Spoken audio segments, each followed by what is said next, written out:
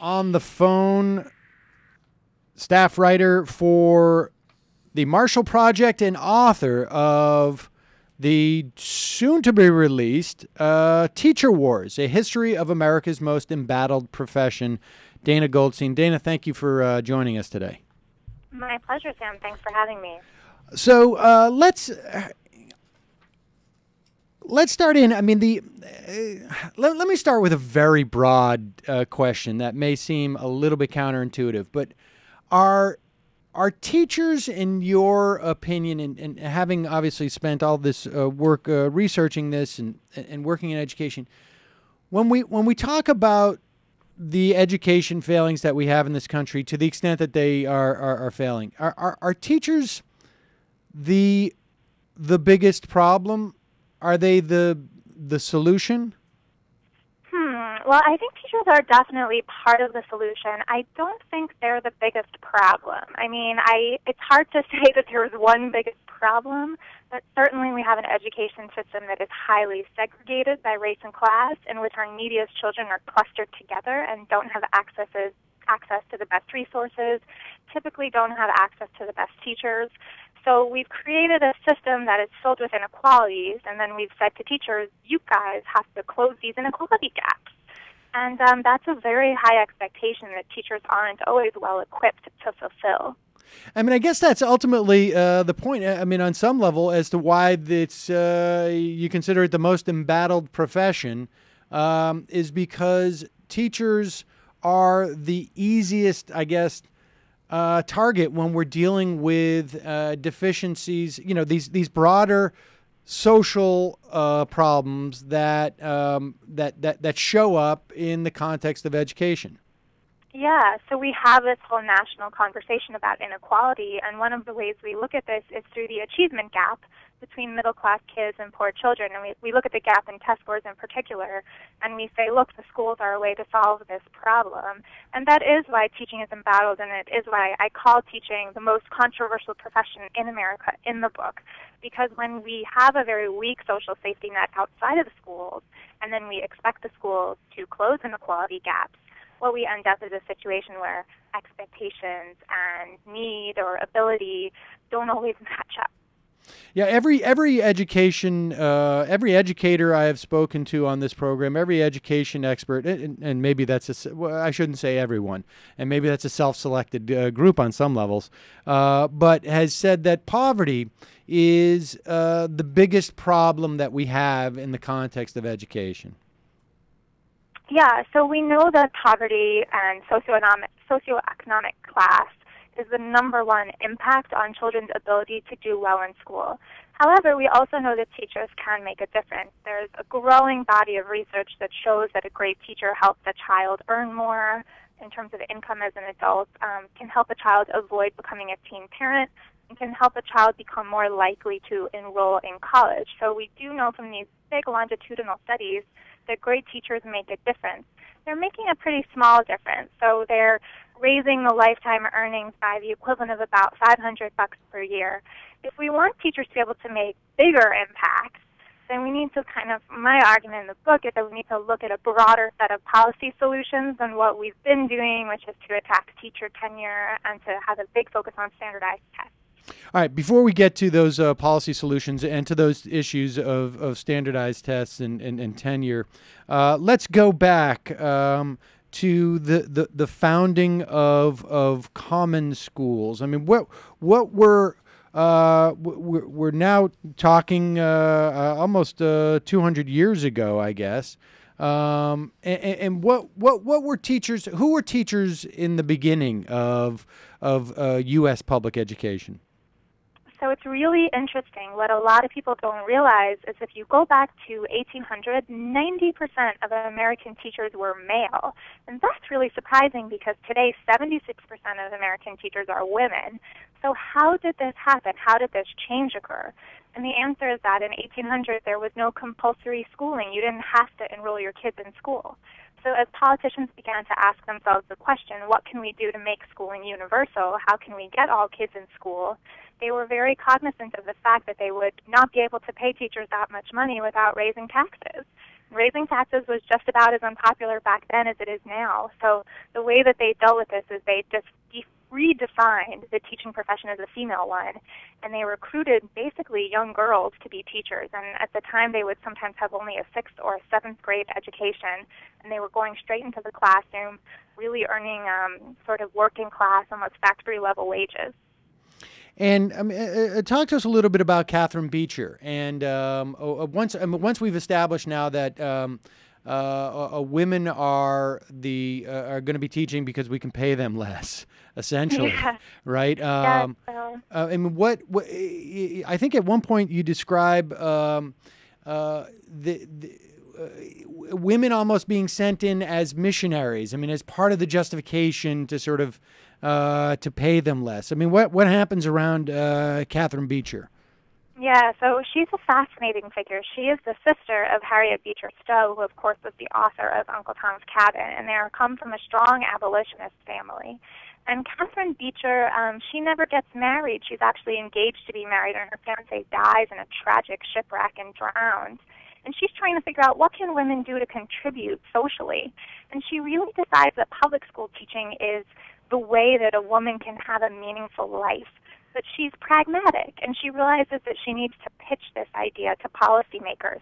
So she comes up with this idea that women are more morally pure and that they can bring Christian ideals to children and that they're sort of biologically predisposed to be better with kids.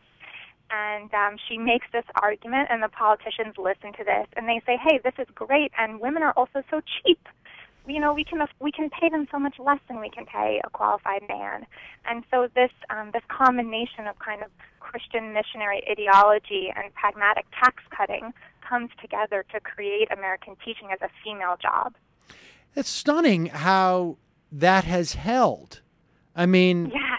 I mean, what account has there ever been a time over the past 190 years or so since that change happened that just broad premise has been questioned? Yeah, so actually after the Depression, we saw a lot more male teachers than at any other time, and of course that was because the job market was so terrible in other fields that it became a more attractive job to men.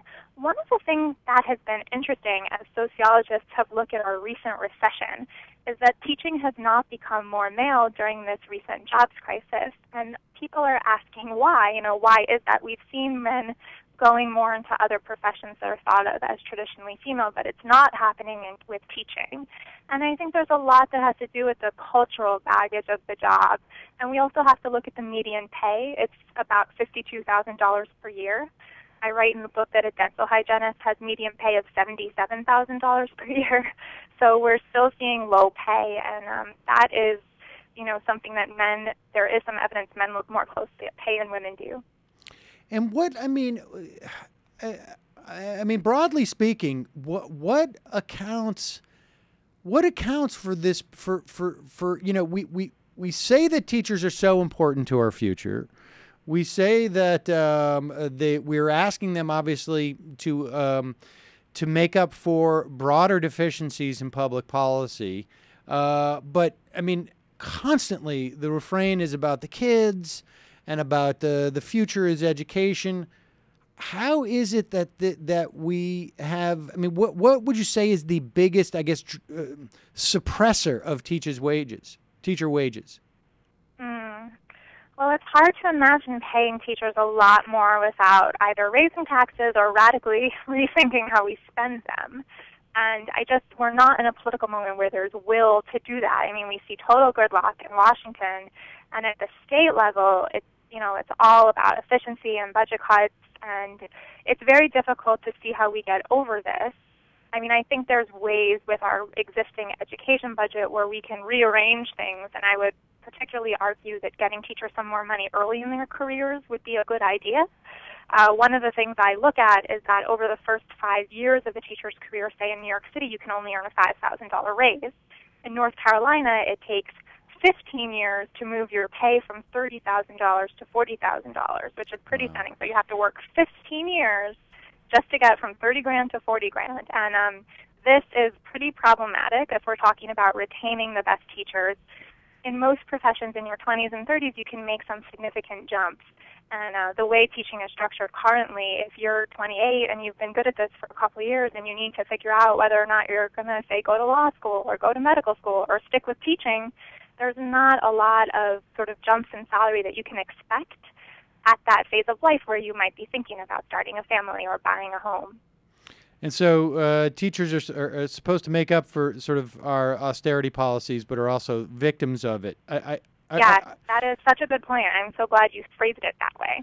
And let me ask you this. I mean, and I don't know how wide this experience this is, but I'm curious in the course of the work you've done on this book, if you notice this trend. In a town I used to live in upstate, the school system is not very good, and it's and part of it is a function of just there's a tremendous amount of poverty in this town. And one thing I noticed about it was that they're constantly building new facilities. Like all the money in the education budget seems to go towards building new facilities as opposed to trying to attract or pay teachers better or provide them with more training or et cetera, et cetera. It seems like on a local level we have like a sort of a bizarre incentive structure where if you're a local politician and you can actually like put some money into the local economy by hiring local builders and whatnot, there's a tendency to do that as opposed to sort of saying, we're going to spend this $2 million on a training program that will train our existing teachers and get them the best education to be better teachers. Yeah, that's a really good point, and we see things like that across the country, and I think it speaks to this larger political and cultural fascination or obsession or attraction that we have to surface-level indicators of educational success as opposed to deeper ones. And what you say about teacher training is exactly right. One thing we know about American teachers is that they spend much less time collaborating with each other to share best practices than teachers in other countries. And it actually does cost money to do this because we have to be able to take the teachers out from the classroom for certain hours of the day in order to spend time with other adults instead of always with kids. That might require sometimes hiring more teachers. So, it does cost money to do what we want to do, and unfortunately we're in a conversation where, we're not investing. And so let's talk about the current so-called reform movement and how we've seen examples of these elements of the reform movement in the past. I mean, let's start with, I guess, things like merit pay. Give me your sense of the value of merit pay, or I should say also the calculation of merit pay and where we have seen this type of attempt in the past. Yeah, so we actually begin to see this idea of paying teachers according to how other students score on standardized tests. Back around 1915, we start to see this. And the people who are embracing it at that time are sort of businessmen, corporate philanthropist types who are sharing ideas from business practices that they would like to put into effect in the schools. And sometimes these are sort of like factory efficiency models that they're looking at in the school. So in addition to judging the teacher based on student test scores, they might actually use a stopwatch back in the 1920s to time how long it takes a teacher to hand out worksheets. So these are called efficiency reforms at the time, and they're not, in some ways, they have a lot in common with the sort of value-added measurement that we use nowadays to also measure the impact of the teacher on the student test score.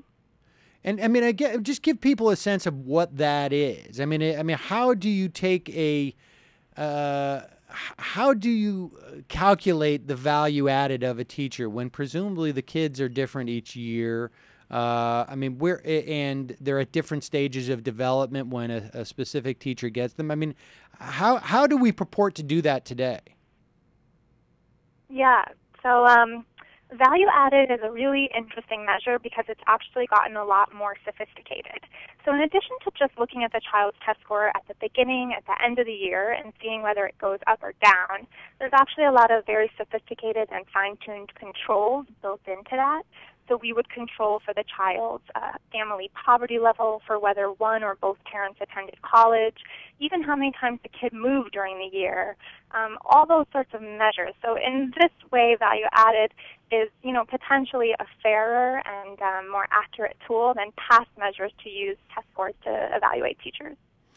And give us a sense of I guess testing as just in general, this use of high stakes testing as a way of determining essentially which schools will get funding, which teachers will continue to have their jobs. I mean, have we seen this before historically? I think we're in a moment now where we focus more on testing than ever before in American history. And the 1920s and 30s might give us a run for that title, but I really do believe that our fervor for standardized tests is stronger now than it ever has been. And in part, that's because the Obama administration incentivized states by offering them federal grant dollars to evaluate teachers based on student test scores. And what I saw when I traveled the country as an education journalist was that schools were creating new tests in order to collect this data on all their teachers. So they were creating even pencil and paper multiple choice tests in subjects like art and music, and I even saw first graders in one district in Colorado sitting for multiple choice tests, even though some of these kids couldn't even really read the tests. So you do see certain absurdities flowing from these federal policies and incentives, and you see school districts where kids are spending 25 or 30 days per year in testing scenarios. And so we need to ask the question, what are the accountability policies we're creating for teachers? What are they doing to children in the classroom? Because, the effects of this flow down to our kids, and the public and parents need to be debating this. Yeah, I mean, it seems to me, and you tell the story of Sabina Trombetta, who was one of these art teachers, I guess, who you were referring to. It seems to me it's incredibly destructive. I mean, obviously, it not only impacts the children because it has impacts on them just in terms of you don't want to give a kid, the task of doing something that's impossible for them to do because it discourages them to learn. It also distorts what the teacher is teaching them over the course of the year. No? I mean, have you seen a context where this sort of where this sort of high stakes testing actually enhances the education in the classroom? Well, we know that giving a first grader multiple choice test in art is not developmentally appropriate, and any sort of child development expert or art expert will tell you that this is absurd. However, you can imagine a situation where the child is more producing artwork, and an evaluator was coming in and looking to see the kind of assignments that the teacher gave the kids, and it was, I guess, more of a portfolio model where there was some accountability to the teacher to really create an engaging and rigorous set of assignments for the kids to complete, and that somebody would then take a look at that and judge that. But in reality, we don't see that many districts coming up with these more sophisticated measures, in part because they're more complicated and complex, and secondly, they're also more expensive. And have you seen, in the course of your reporting, obviously, it seems like a real problem, obviously, to give a child a test that they're not developmentally ready for. But have you seen a context where, and of course, I'm not talking about testing in and of itself, but where the results of the tests end up influencing the future of the school and the future of the teacher's career so decisively? Have you seen one where you walked out of the classroom and said, wow, this is really helping the kids in some fashion? Well, I've definitely been at schools where they do take a very close look at student data, and it's a positive thing. But what I would say is that the schools that I visited that do that correctly are using that assessment data not so much to judge the teachers, but to help the teachers teach the kids better. Right. And that's what tests are actually meant to do. They're meant to be diagnostic tools. So, for example, if all the kids are doing poorly on a certain unit, you can see that through the tests, and then the teacher can rejigger and re-gear their lessons towards that. So that is the correct way to do this. And the schools that are successful, that's how they use data. Broadly speaking, with the testing regime now, is it being used in that fashion? Because my sense is, I think that, what you've just described seems quite obvious. You want to assess where, students need certain help. And, presumably teachers do that to a certain extent, or do that to a large extent. That's almost sort of the definition of teaching, right? A good teacher, assesses that this child needs help with reading comprehension, and this child needs help with focus, and this child, et cetera, et cetera. Is there, isn't that the issue, though, that we're not employing tests in that manner as much anymore? It's not so much about just simply assessing. It's about really just pure on grading, and the implications of those grades are I guess, huge. Yeah, you're absolutely right. And part of the reason is that we create a lot of high stakes around these kind of spring standardized tests for kids. But if we were going to use tests the way they're meant to be used as diagnostic tools, we'd have to test kids, first of all, kind of at the beginning of the year or at the beginning of the semester or a new unit to find out what they don't know. And then we'd have to give them a kind of similar test at the end of the year to find out what we taught them. Right. And this is kind of totally different than what we're actually doing, because you kind of know what the test questions are going to be in advance. And it really takes away this whole idea of testing as accountability for adults and puts it back on the idea, like, testing is for figuring out what kids do and don't know, and we're not doing that.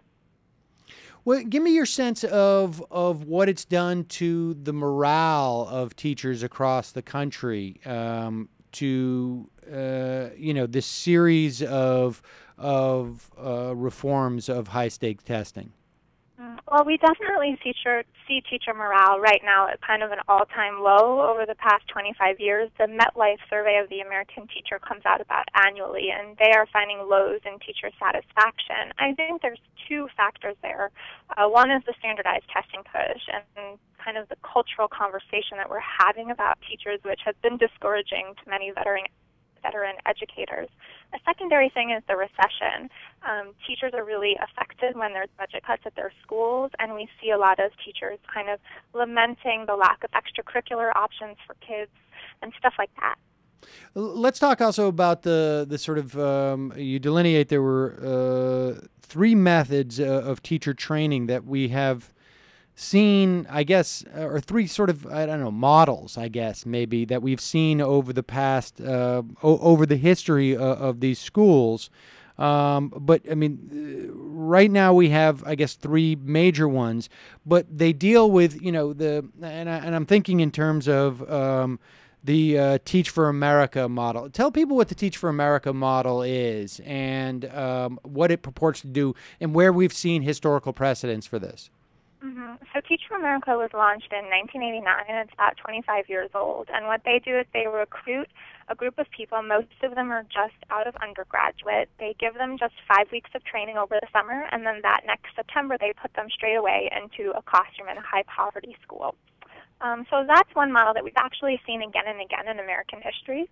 Going back to the 19th century, you asked earlier about Catherine Beecher. She actually started an effort to recruit girls from the East Coast to go west and open frontier schoolhouses for pioneer children. And those girls were actually also just given training over the summer, so very similar to what we have today.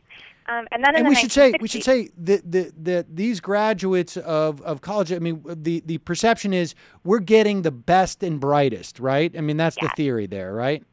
Yeah, it's definitely a best and brightest theory. And as I write about in the book, the social science is a bit hazy on this. There's not a ton of evidence that better students make better teachers. which is a bit of a head scratcher. I mean, we know that more intelligent and intellectually engaged people make better teachers, but often that doesn't have a lot to do with what classes you took in college or what your GPA was. So there's something to think about. We also saw in the 1960s an attempt to get the best and brightest into teaching through a Great Society program called the National Teacher Corps. And that took a lot of people, actually, in many cases, out of the Peace Corps and put them into classrooms. And it was also, geared toward elite college students. They had not been trained as teachers, most of them. And this was around from about 1966 to 1980, and it was a much smaller program, and it was much sort of leftier and heistier. It required the teachers to live inside of the high-poverty communities in which they worked and get more involved with volunteer work in the community. And so did any incarnations of this theory of getting the best and brightest into the classrooms, has any of them worked? Have any of them worked? I mean, I guess is really... Yeah, I mean, I think you have to look at those sorts of programs in terms of scale. So Teach for America recruited 5,300 people this year, and schools overall hired 100,000 teachers. So we're talking about a very small percentage of new teachers do come from Teach for America. In terms of research on whether Teach for America teachers are effective, they look to be about the same as other teachers. They may be a little bit better in math, and that's because math is one area where having a stronger educational background yourself does seem to help, especially high school level math. It's kind of an exception to that rule I mentioned earlier. I think Teach for America's biggest impact has been a political impact. They have about 32,000 alumni who are working in the fields of public education. A lot of them are in the policy world, and they have a very specific vision of what good teaching and what good schools are. They're very interested in data. They tend to be more supportive of standardized testing, and they're very supportive of charter schools, particularly a lot of non-unionized charter schools. So they have had a big impact at the policy level. Interesting. And from a retention rate, they don't do so well, though, do they? Yeah, I think about 85% of Teach for America teachers have left by, I think, about 4 years after they're placed, and this is a much higher turnover rate than the general teaching pool, although the general teaching pool also has about a 50% turnover rate. So we don't really see a lot of retention in general among early career teachers, in part because it's just such a hard job. And is it your sense that, I mean, my understanding is that teachers don't really get, I mean, I guess I was talking to Jack Schneider, who I'm not sure if you're familiar with, but he's... Yes, I know, yeah. And he explained that, there's a decent amount of growth in the first couple of years in terms of what a new teacher learns, because they're in a new scenario, and this is when a lot of this sort of their real practical education begins, and then things stagnate on some level, but that you don't really have the confidence that you need until you're about 3 or 4 or 5 years in anyways. And that we have a deficiency in training teachers beyond that. But, I mean, so,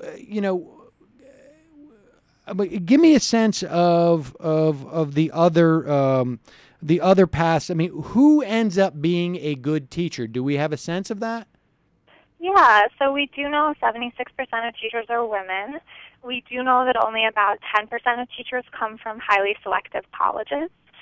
So most teachers are going to the sort of college that accepts most of their students. So we're talking about average GPAs and average SAT scores, those sorts of measures, which makes sense. There's 3.4 million American teachers, 4% of all civilian workers are teachers. It's such a large profession that it makes sense that the qualifications of the people who do it are somewhat average because there's so many people, right? I think that one thing we can do in terms of teacher training is teachers don't have a lot of time in their workday to learn from other teachers. So getting them into their colleagues' classrooms to observe and learn and see what best practices are, that's a way that we can kind of get over that flat line or hill that Jack was describing to you, where teachers make a lot of improvements just by learning while doing, and then they flatline. And talk to us about, over the summer, we had this Via Gara case where which was in California, and it basically struck down as unconstitutional California's teacher tenure rules. And we should just remind people that when we say tenure in this context, we're basically talking about the vesting of a rigorous due process. I guess, for removing teachers, as opposed to you can never be fired. Give us your sense of these tenure rules, and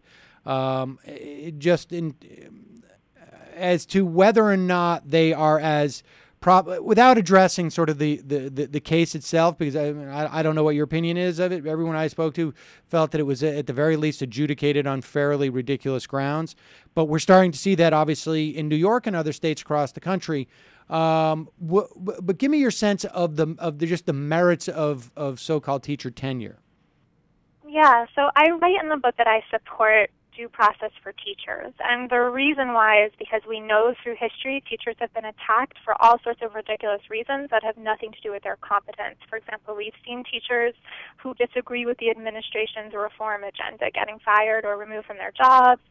In the past, we saw that with teachers who had unpopular political beliefs, and I think it would be foolish to say that something like that could not happen again. So I do support due process for teachers. I also say that it needs to be more efficient and happen at a faster and be less expensive. In a lot of cases, principals are hesitant to have these due process hearings to remove a bad teacher because it's so timely. So I do support kind of making these processes more streamlined. I think that what we see with these lawsuits across the country trying to declare tenure illegal is that they're based on a faulty premise.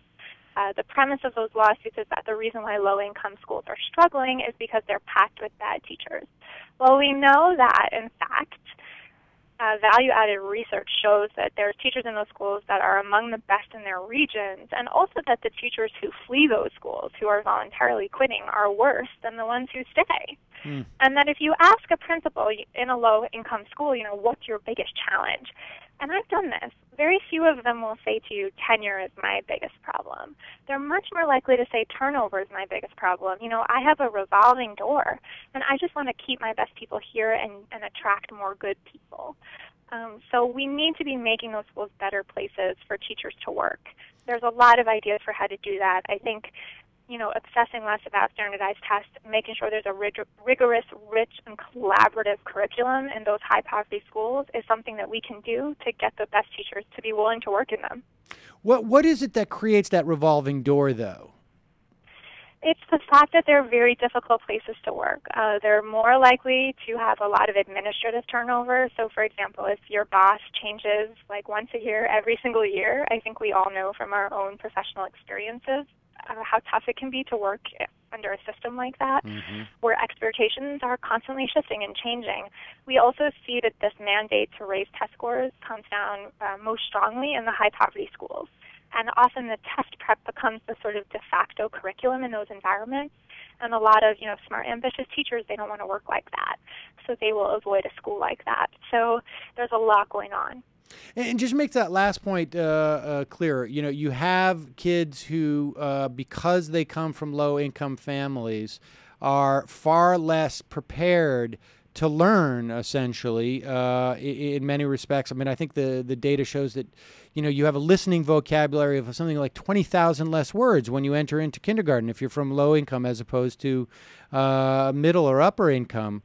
And in the testing regime exacerbates the difficulties with a high stakes testing regime. Is that correct? Yeah. So what the testing is doing is it's narrowing the curriculum. So one of the things we know about poor children is that by getting them out into the world to experience more things, we can build their vocabulary. So taking them to museums, taking them to the park, introducing them to all of the rich, wonderful words that are associated with experiences like that we all know from being with the children that we love. They'll say, "What's that?" And it's a whole new learning experience, right?